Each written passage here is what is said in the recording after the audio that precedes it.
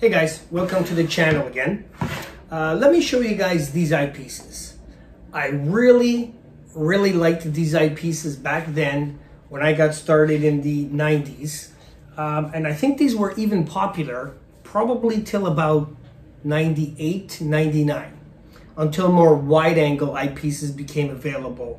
But these were really good. This is, as you can see, the Meade 4000 series Super Plossl.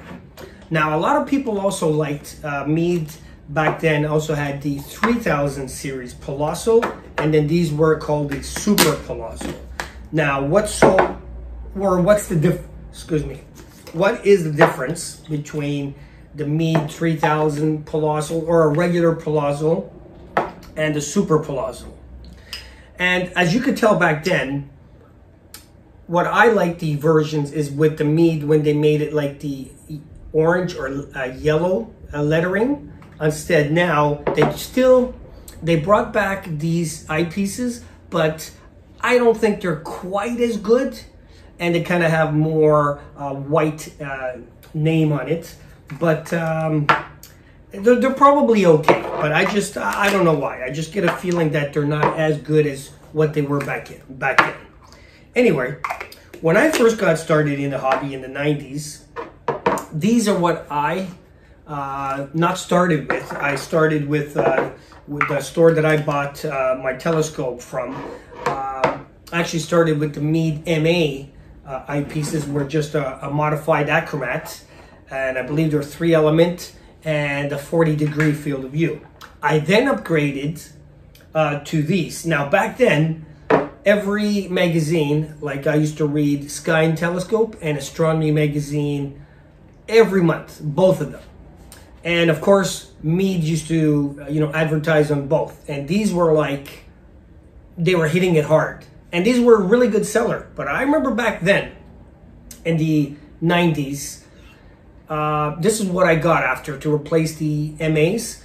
And these were like $149.99 Canadian before tax. With tax was like $171 each. And I would buy just one a month because that was pretty expensive. Now you can probably find them brand new for about 55 bucks. Just the difference now. So if you guys are thinking like eyepieces are expensive now, sure there are. But the hobby is really more affordable than it was in the 80s and 90s. That's for sure. Anyway, so that's the ones I really liked. So let me tell you a little bit about these. So a Super Plossl compared to a regular Plossl. So this would be like a 52-degree field of view. It pretty much maxes out on there, besides going to wide field eyepieces type of thing. But anyway, these are 52-degree field of view with a 4-element in here.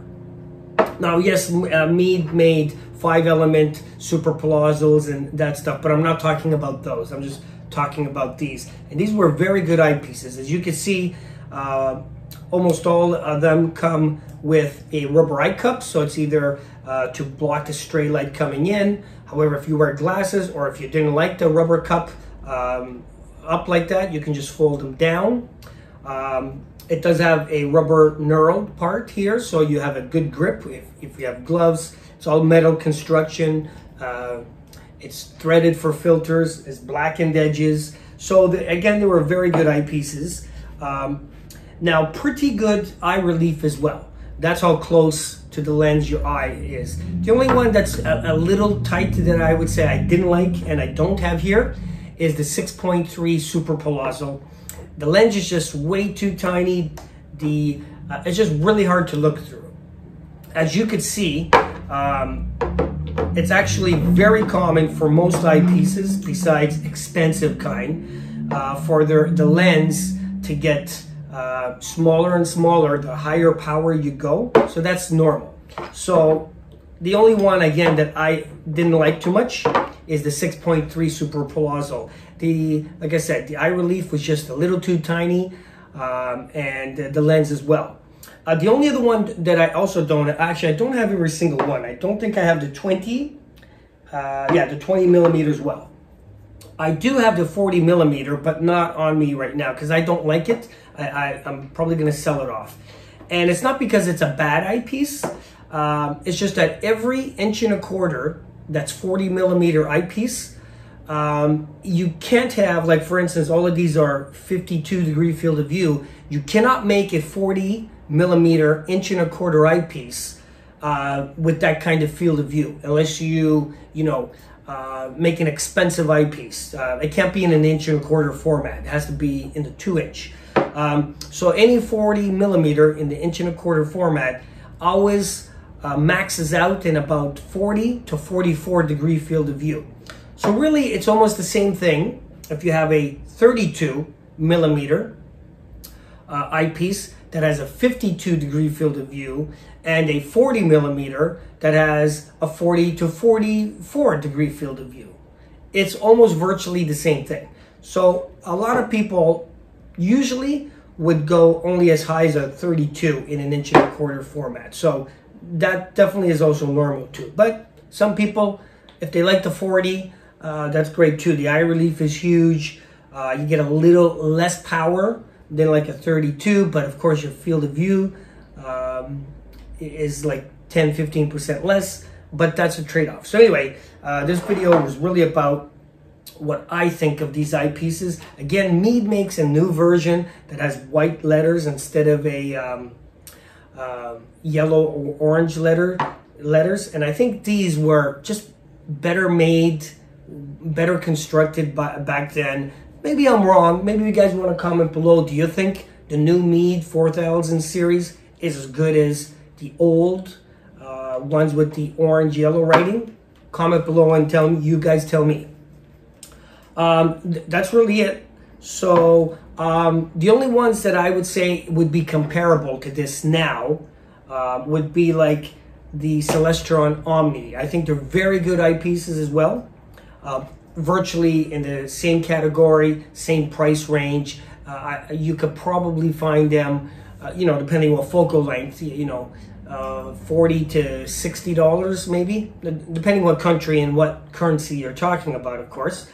I usually talk about Canadian funds on my channel because I'm from Canada, type of thing. And this set does come with the case. It also did come with a Barlow. I don't really like the Barlow, or I don't really like using Barlows at all. Type of thing, come with some planetary filters and a moon filter. It's stuff that I already have anyway. But anyway, that's what these are. I would definitely recommend if you guys can get yourself a set of these. Now, these are way better than what like Skywatcher gives with the entry level, called the super eyepieces, the Kellners, the Huygens, that type of thing. These are just 100 times better than those. So I would normally recommend for new people, if you can get into a Plossl or a super Plossl eyepiece, that's all you really need. The only time maybe you could use something more expensive is really if you want something more wide field of view. That's really about it. But 52-degree field of view is fairly decent type of thing. Anyway, guys, that's my video. The Meade 4000 series. I liked them. Back then, I'm not saying only Meade was good. Celestron had some good ones. Antares had some, good. But today's video is about the Meade 4000 series. I like the ones with the orange-yellow lettering. Really like it. I give it a 2 thumbs up back then. And like I said, they were very expensive. $171 each eyepiece back then. Now you can probably get them for about $50-55 each. But that's just how it goes in the hobby. So anyway, guys, Joe Jaguar out. Comment, like, and subscribe. And I will see you guys on the next video. Cheers.